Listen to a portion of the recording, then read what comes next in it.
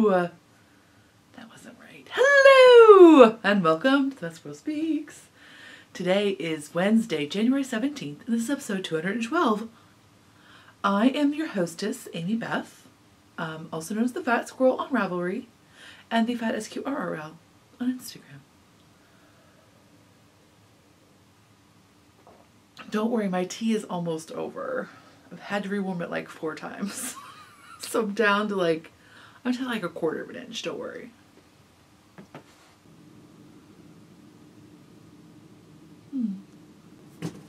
Oh my goodness, y'all. Did you see me making that face?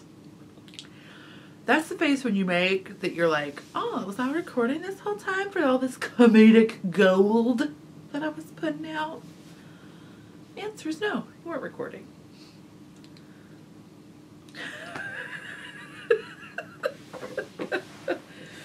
Luckily, you discovered it before you completed the entire podcast. But really, okay.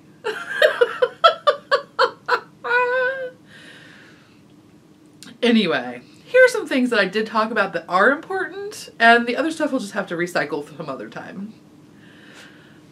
Thing number 1. Needles up. What? Needles up for Maryland Sheep and Wool. VIP tickets are going on sale today. Now, if you're like, I don't know if I'm a VIP, don't worry. That's okay. You can come to the event. It's free. VIP tickets are for folks who want to be there an hour early. They want to show up at 1, do their shopping, do their visiting, and be gone. So, if you're like, no, I'm cool, I'll go from 2 to 6, then you do not need to have a VIP ticket. But if you would like one, they are only $5. And you can buy them on legacyfiberartsllc.com or something like that. That link is at needlesup.com. That's right. The Friday of Maryland Sheep and Wool, I will be participating in Needles Up yet again. How exciting is that? Come buy bags from me so that I can give my dollars back to the other vendors. Just have a big, nice money recycling unit there. Right. Have you seen Andre Sue's stinking wool rug hooks? That's not the right words. There's wool, there's rug, there's hook, but they're not in that right order. So, sorry. They're amazing. Look at the Firebirds, always amazing. Maybe there will even be a baby human. I don't know. I can't guarantee that. Just saying. Tuft Woolen's amazingness. She's an amazing human, and she makes amazing soaps and perfumes and balms of all the sorts. Classy Squid. You know you want those birch bats. I'm just saying. You know you want that. It's gonna be awesome. Okay. So, now I will send you back to me actually talking about knitting and spinning. So the universe was just telling me to shush. Because all I did was whine about how cold it was, how I have to be the motivator for my household. But really, can we just take a minute for a I know you're out there. You feeling me? You feeling me? Are you the household motivator? Can I get a week off from that? Can I? Because even when you go on vacation, you still got to be that motivator. Because otherwise, people just sit in the house all day. Just saying. We'll like a break from that. Just a bit of a rant about that. And then what else was there a rant about? Hour left. I'm sorry. Part of my catharsis, when I realized I did not record this entire part of the episode, was to have my lunch of an egg roll. Now, my lunch was not supposed to be an egg roll, but it needed to be an egg roll. But anyway, so that's what I talked about. In a nutshell, it was funnier than that. Way more interesting and compelling. But the universe didn't want you to know about it. So there. Now let's talk about some knitting. Okay. I don't know what's happening. What's being weird. So that reminds me, I'm wearing my Poncho. No, I'm not. I am wearing my Excuse Me Poncho by Mr. Stephen West. Let me just discuss. He has even touched this Excuse Me Poncho at Rhinebeck. 2016. So it is a delightful winter garment. Okay. I don't quite know how to wear it out in the world because if I need a coat, like I don't know how to negotiate that. I feel like I have to like bunch it up under my armpits, but then my boobs are already there, so I don't know what to do with that. So, but it's a perfect inside garment. Okay. You can like flip up this bit. So when you're really chilly, you really want to fog up your glasses, then you just roll with it like this. If you have to like go do some stuff around and about and you get warm in the quichon, then you can, well, I made mine with a button because the pattern is written with it like as a solid turtleneck-y kind of thing. And like I got too much of like this. You know what I mean? Look, too much of that for a turtleneck because I'm all like, so I split mine. So that's what I did. I just did not make it a single unit. I made it open like that. So that you can also turn it down if you're getting a little too warm or if you just need extra drama. Because, so anyway. So that's what this is. The yarn, this is Handspun from Hello Yarn. And then the background color, which is this like rusty color, is Rowan's like pure wool. Just like the cheapo version of Rowan. Which I totally dig, by the way. It's totally a useful yarn. It's quite enjoyable. Okay.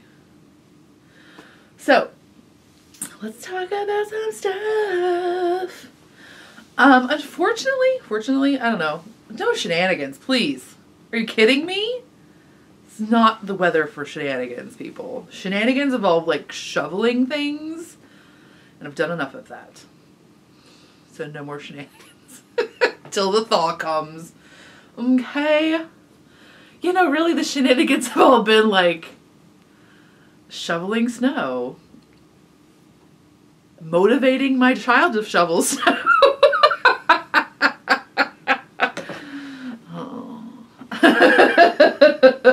Dealing with mixed fractions area problems. Yeah. Not so much in the exciting levels. However, I have been listening to that Dorito Effect book that I talked about last time. Who did write that? Who did write that? Who did the writing of that? Some people can remember these things. Not me, my friends. It is by Mark Schatzker. Ooh, I'm about to expire. I need to renew that. And so I have kind of paused out. Oh, no, don't talk right now, sir. Oh, I only got, oh no, wait. I only have like an hour left, so I need to finish listening to that. It's actually very interesting. I have enjoyed it quite a lot. Now, I will say that his, I don't know if he narrates it or not, now that I say that. His writing style feels a little bit like when you read a self-improvement book and you feel like they're drawing out the book because what they really needed to say they could have said in like a paragraph and a half, but their editor was like, no, we can't sell this book if it's only a paragraph and a half long. You need to make it 112 pages. It feels a little bit like that sometimes. Not that the whole book could have been a paragraph and a half because there are so many interesting examples and things like that. But sometimes I'm like, he does a little bit of that like, hey, what do you think about this? Pulling it back. What do you think about this? Pulling it back. I'm like, dude, just give it to me. I paid, well, I didn't pay. I rented your audiobook. Just tell me. Do you know what I mean? Like, you need like the no nonsense version of the audiobook. Like, I don't want to edit it like abridged per se. Just remove the like, the fluffy garbagey bits. You know what I mean? Just give me the interesting stuff. That's terrible. Full disclosure, I've never written a book. Okay. So, that's who I am. A person who's never written a book. So my judgment is not valid. But it is so interesting. If you have animal issues, like, because he references some tests that were done, which were fascinating. They're all about, like,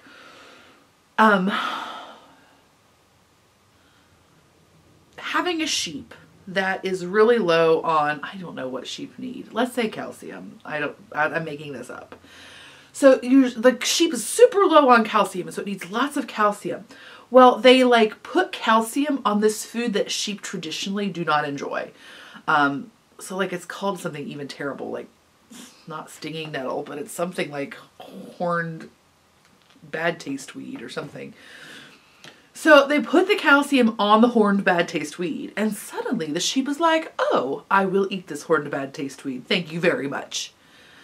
So it's all about like how like these nutrients actually inform what we eat. And they reference this study that was done in the 20s, and he doesn't get into it because it's actually a human study where the scientist, who I believe is a woman, it really sounds like she took like 20 maybe like orphaned children or children that would have been given up to the state.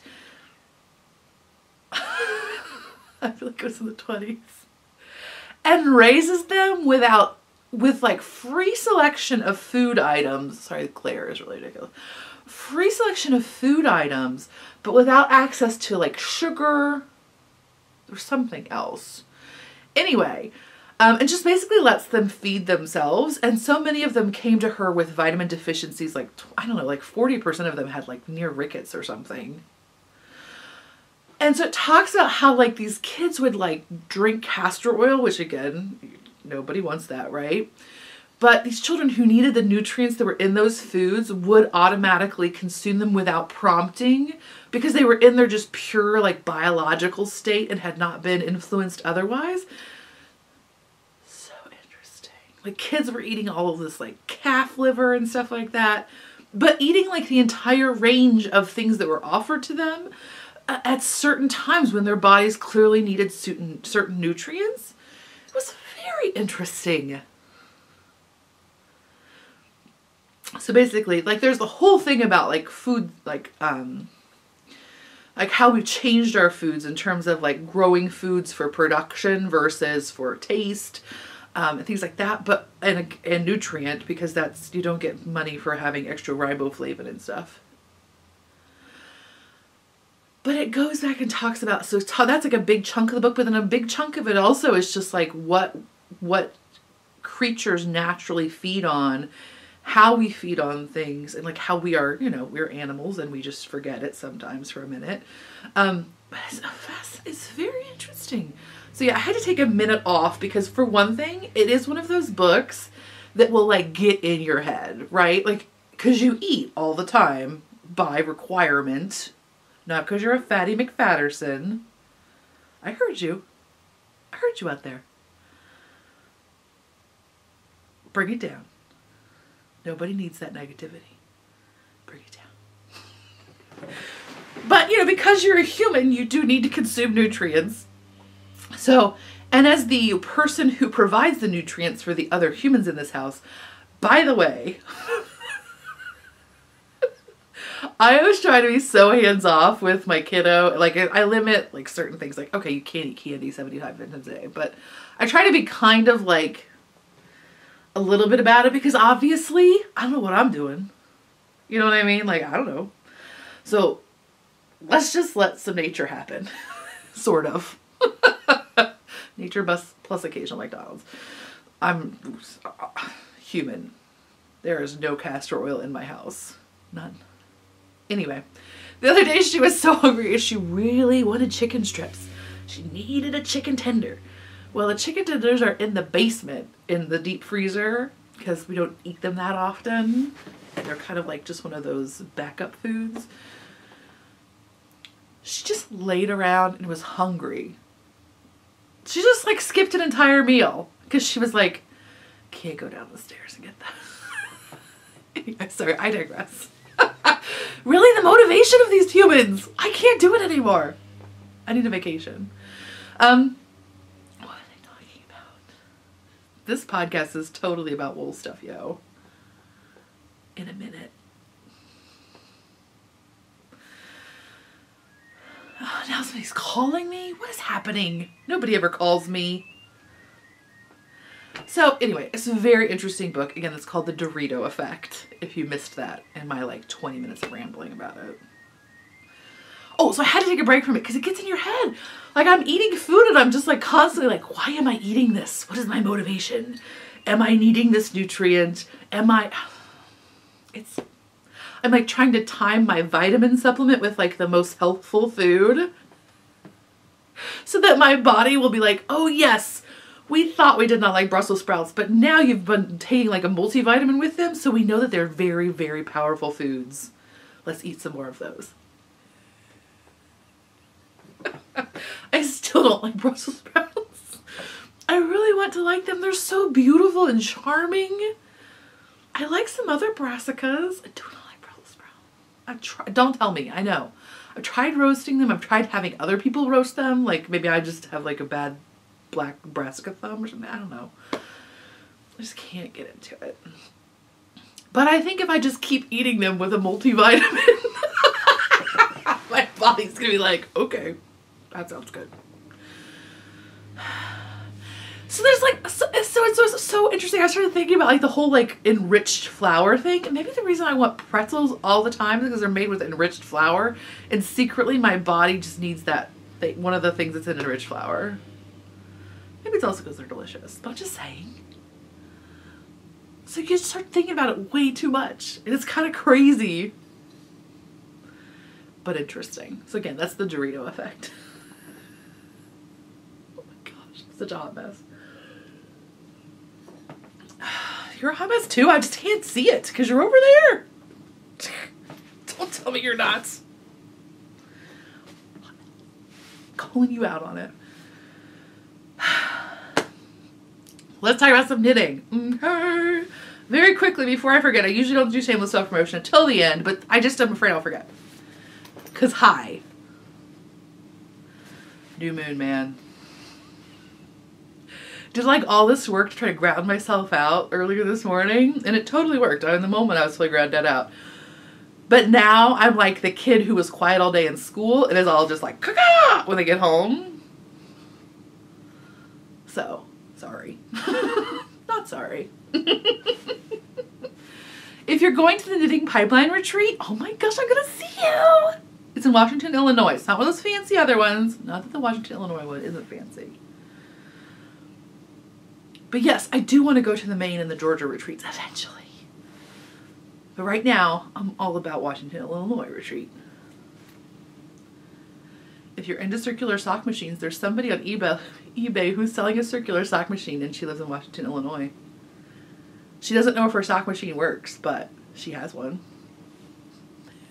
FYI. This is the pipeline bag for this year. What? This is the sweater size.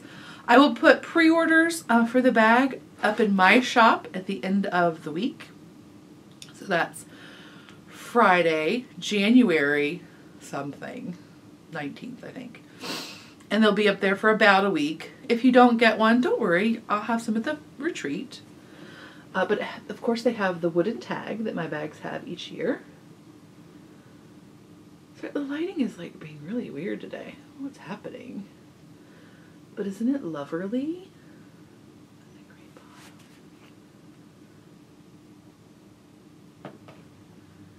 So yay. So that's happening. One more housekeeping thing. I did get a new camera. So so thanks Patreon people. Yay, Patreon people! Woo! You! If you would also like to be wooed by me, you can support the show at patreon.com/fatsquirrel. Or you can just Google the Fat Squirrel Patreon and it'll come right there. I checked it myself. It works. Anyway, so we have a new camera.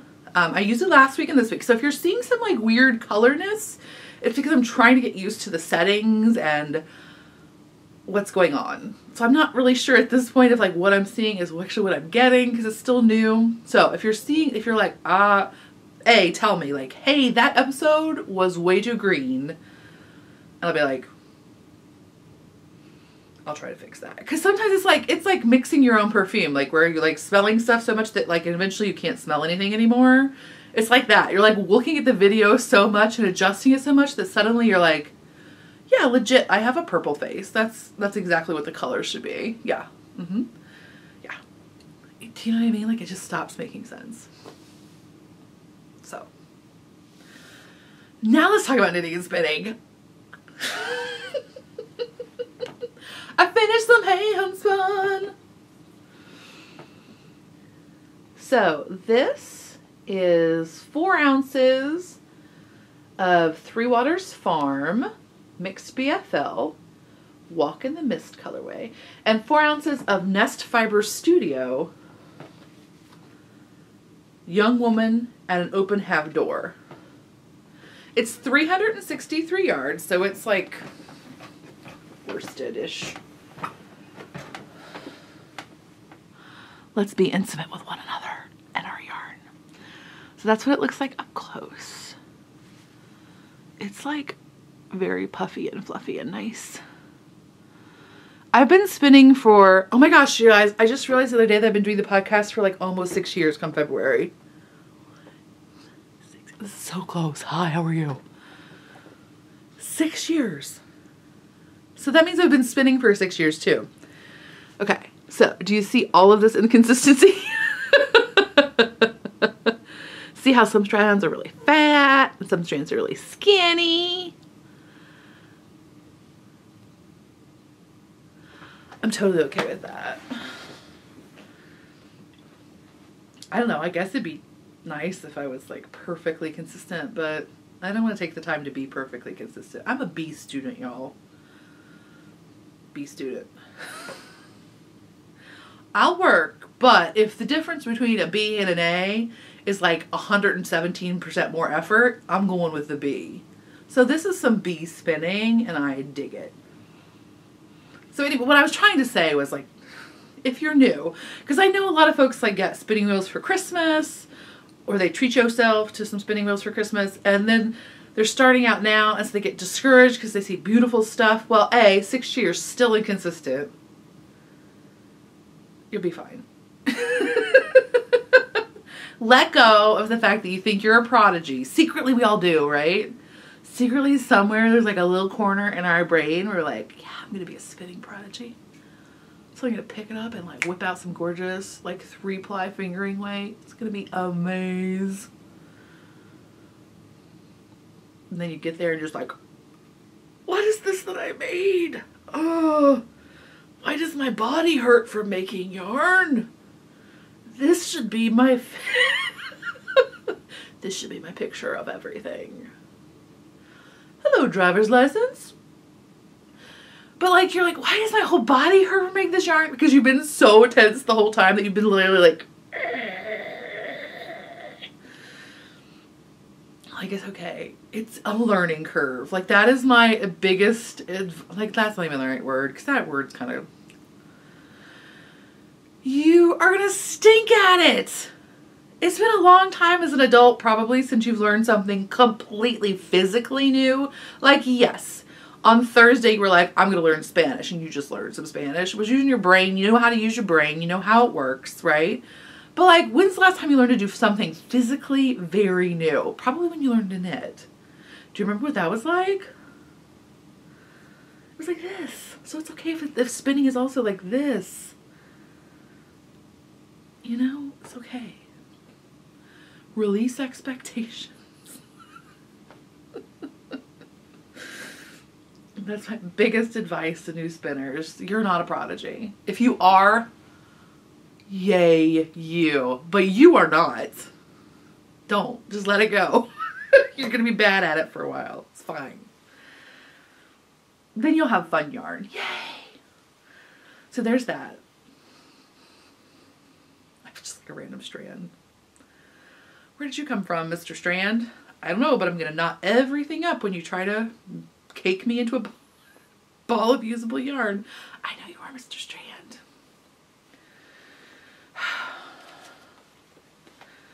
That's a very poorly twisted up skein, but look, this little boy. Okay. Knitting. Okay. I finished the thing. It's mega tiny, but look at it. Shut up. Now I've already forgot what it's called. I think it's called the Milo vest, right? You know, because everybody's made them. I had never made one before. I don't know many people who have babies. People I know have already had their babies or not having babies. So I'm not as familiar with the baby knits. But I'm pretty sure this is the Milo vest, which is a pay for pattern. Really? It's not in here? Okay, I'll put a link in the show notes, or I'll try to remember to put the actual thing down there. Like the, ooh, look, clever me. But I really feel like it's called Milo, but why isn't it in my PDFs? What's wrong with me? Anyway, it's super cute. And it's aged like 0 to 3 years or something like that. It is called Milo. I was right. And it's by Georgie Nicolson. And it has, so it's this little top, and it's from 0, so from infant up to 6 years. I'm totally gonna make Toa wear one of these. Why didn't I do that? Lame. So if you're like, well, it's a pay for pattern, but it's so tiny. Well, A, you get a lot of sizes. They also include several cabling options. I went for Hugs and Kisses because it's a traditional favorite of mine. And this is not a super wash, but it's for a knitter. And I know it's kind of like an odd yarn choice. It's Handspun from Rambouillet Roving. So it is definitely a woolen spun yarn. And you can see it's super uneven. Crazy pants. But there was this part of me that was just like, I want to have the baby like dunked in wool. Do you know what I mean? Like, welcome to the world. This is part of it. It's a really good part of it. So that's why it's very woolly and not super washy and kind of crazy. It just spoke to me that way, so I needed to make it that way. So maybe I'll make the mama like a less crazy one too, but I don't know. We'll see. Maybe not. I made some washcloths, so that'll balance it out, right? That's like a practical thing and a wackadoodle thing. We'll see. But isn't it just so cute? I'm like, even if she's like, just puts it on the child once or not at all, and just puts it on a stuffed animal or something, that's fine. It's the intent, right? Like, it's the good energy that comes with it. So, welcome to the world, little baby. Look at you. Yay, that! So that is my only finished object. I did kind of do a hoe. I finished one of my Porthos socks, which is a pattern by Caoua Coffee. Is that right?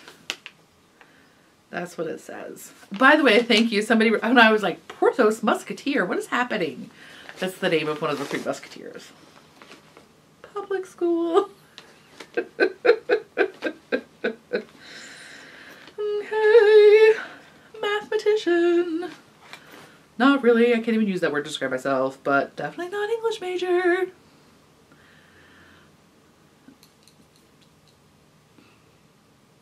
So there it is. This is Hazel Knits Artisan sock in the Woodland colorway. So somebody asked me the name of it and I didn't know at the time, but it's Woodland, yo. It does want to be known. So this is a fun little pattern. I gotta be honest with you, it's kind of, I'm just accepting the fact that I love hand knit socks. I really love to give my grandparents hand knit socks because they love them so much and they're so freaking adorable, and they're both not well. 2017's been rough, y'all. 2018. Come on, honey. So they're both not in the best of health. And so I really love giving them socks, but boy, I'm so slow at knitting them. But so that was all to say that this pattern is super cute and very fun, but it's even slower a little bit. It's slightly less slow than just regular stockinette, just because it's like, okay, I'm going to finish this chunk, you know, but it's a little slow.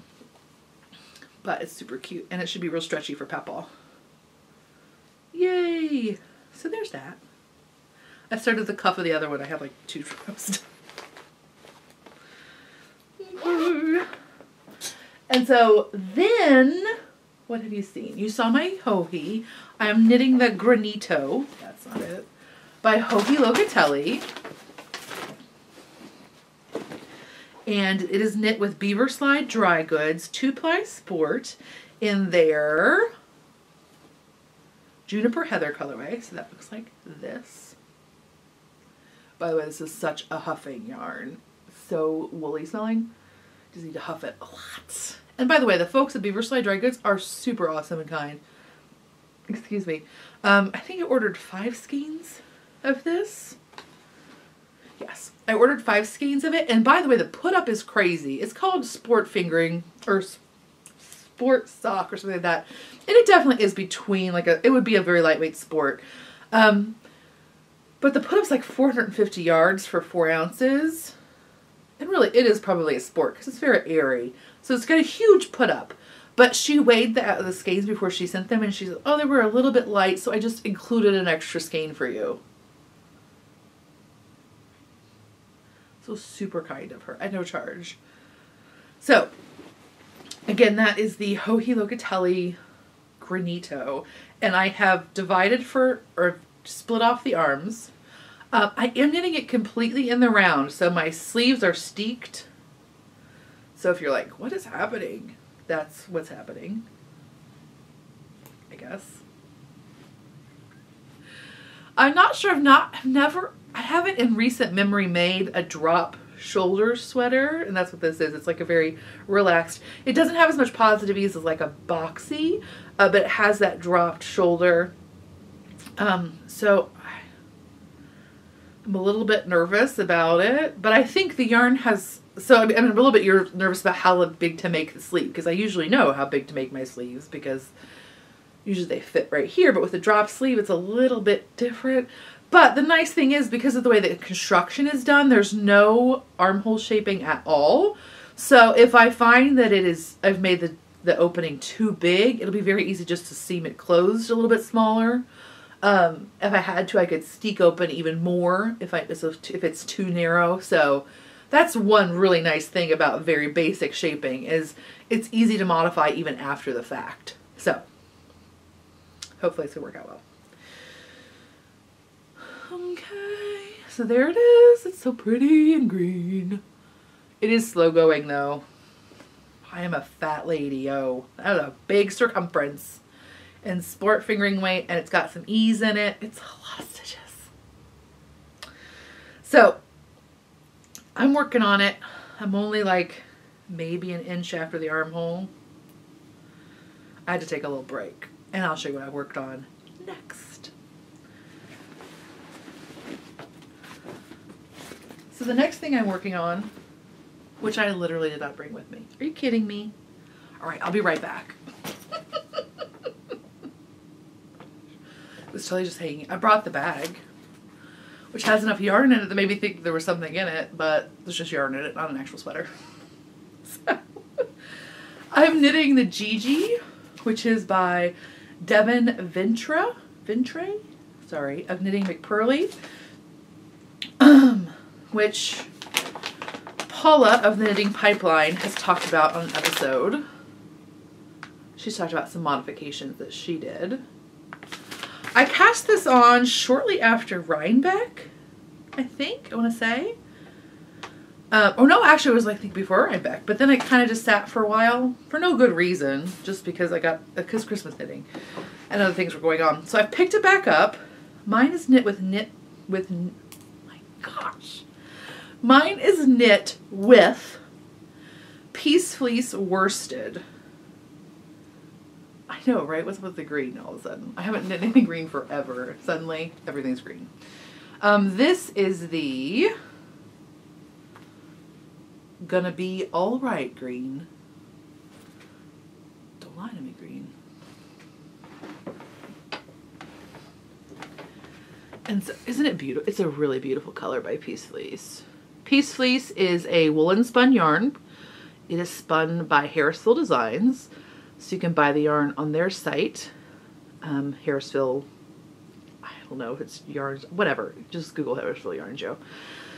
I think this was a limited edition colorway because I did not see it on their site. I actually looked to see if I could get another skein because I thought I would do something different, but I only have, I think, 6 skeins of this. So I'm actually a little bit tight on the yardage. We'll see how it goes. I can always do the I can do the insides of the pockets in a different contrast if I need to, and I can modify the neckline because the neckline is like a thick folded over neckline, so I can change that and just make it ribbing if I need to. So there it is so far. Raglan shaping. So I've just separated or joined the sleeves. That's not even right. I've just joined the underarms with the sleeves. I don't know what am I saying, people? Okay. So, traditionally for our raglan shaping, modifications I make are to increase the rate of increase for the bust and usually the arms. Now this one has a larger arm proportionately than most other patterns, but I still needed to increase a little bit more, so I just did what I was familiar with. So what I usually do is increase, which is just usually increase every other row, right? Every other row? Or every other right side row. I can't remember now. I think it's every other, whatever. I usually do the normal rate of increase until halfway down the arm side. And then I start to double the rate of increase, just for usually the bust and sometimes the sleeve. Sometimes the sleeve's a little bit wonky, like I won't have to really do it I won't actually have to double it, but I'll have to like multiply it by 0.9 or something, you know, whatever, just feel it. Or I'll double the increase until it gets to the size it needs to be and then I'll stop. You know, just, it's knitwear. It's flexible. So this time what I decided to do is actually do the double increase okay, so normally you increase every right side row for a raglan. Okay, it just came to me. So what I did on this one is I increased, as usual, except every other increased row, I did double increase. So that should work out to be about the same as waiting till halfway through and then increase. But I think maybe it's actually better for me to do it the other way where I increase, because, you know, like I'm actually normal size until the boobs start. So it makes sense to do the normal increase rate until boobs and then make it faster. So we'll see how it actually works I think it'll be fine, but we'll see. A little bit concerned. It looks a little bit bubbly right here, but I imagine it'll block out. We'll see. So anyway, I thought this would be super cute to wear with like the tunic dress number 1s or whatever, and it would be just a good layering piece. And I needed a break from that finer weight sweater, so this seemed like a good answer to both of those issues that I was having. Whatever. Okay, keep moving on. And that's all. Oh my gosh, y'all. I'm sorry if this one was a little bit more out there than normal. Which is saying something with this podcast, okay? If you are an iTunes viewer, I did release a origin story podcast, but I only did it on YouTube. So you can find that on my YouTube channel. If you enjoyed that or would like to see more of that kind of thing. No, because there's only one origin story. What am I even saying? But if you would like to see additional episodes that are maybe not the traditional, like, this is what I've done this week kind of format, feel free to subscribe to the YouTube channel, like things, because that all bumps me up so that other people can find the podcast, so that other folks can be interested in it, so that the Patreon funding helps do that kind of thing. So I appreciate all of your support. Okay. I think that's all for this week. Come here.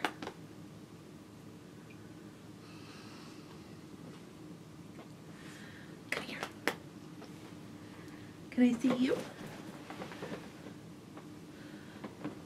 Okay, so I told you the dogs just got their hair cut, right? Thank you, Olive. Can you see her in profile? I'm not laughing at you, Olive. Does she remind you of anybody? I'll try to get her so she's in profile. Does she remind you of anybody? Does she remind you perhaps of the Mad Doctor on Nightmare Before Christmas? Do you see it? Am I the only one who sees it?